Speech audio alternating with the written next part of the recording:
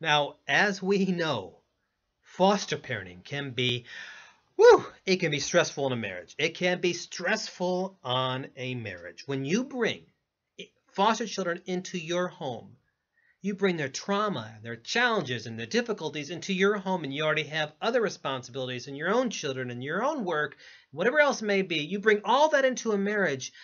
Oh, it can be hard. I've been fostering myself for 13 years, and there have been those times in my 20 years of marriage where it has been stressful for my wife and I. It's hard. One of the ways foster parents can help in this is through respite care. Yet when I talk to foster parents across the nation, I often find out that they don't do respite care.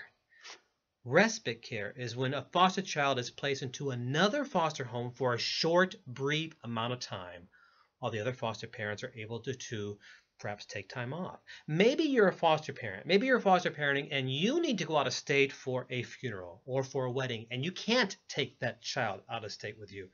The child can go into respite care for a few days. Maybe you and your wife just need some time alone for a while. Respite care. Maybe you want to spend some time with your own children, your own biological children, for a short, brief amount of time.